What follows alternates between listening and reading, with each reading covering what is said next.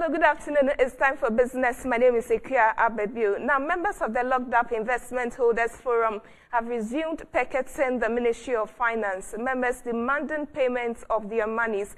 The forum is seeking the release to depositors of locked up funds in financial institutions licensed by the Bank of Ghana, which have become insolvent. What different strategy are they deploying this time around?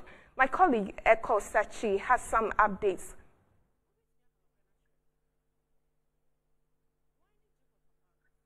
Hello. If you can hear me, what can you tell us? Okay, so thank you very much, Kia. So today, members of the Locked Up Investment Traders Forum staged their fourth consecutive week picketing at the Ministry of Finance in order to demand their money. So today, unfortunately, they were unable to meet any officials of the Ministry of Finance. They dispersed not long ago. For them, it was quite disappointing and quite frustrating because most of the formation of these members, most of them are people who are pensioners. So when you talk about their strength to continue their picketing, it is not there like that compared to persons who are in their youthful age.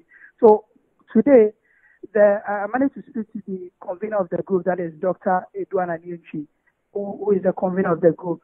He expressed quite frustration and disappointment.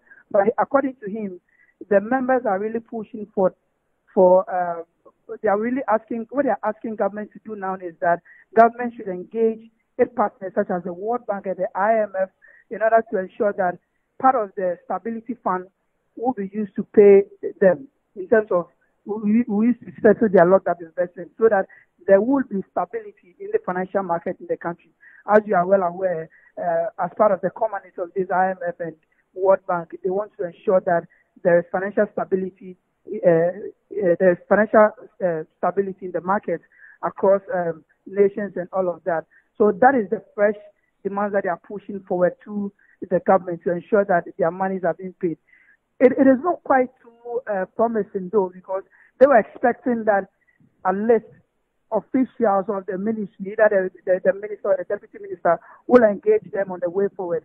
Last 2 weeks, the deputy minister of finance, Dr. Kinamwa, promised to engage them on the way forward so that they settle the issue. It didn't happen last week, and this week came. So for them, it is quite disappointing. Yeah.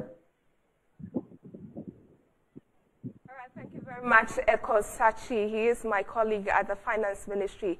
That's it for business. My name is Ekia Abebu. Sports News is up next.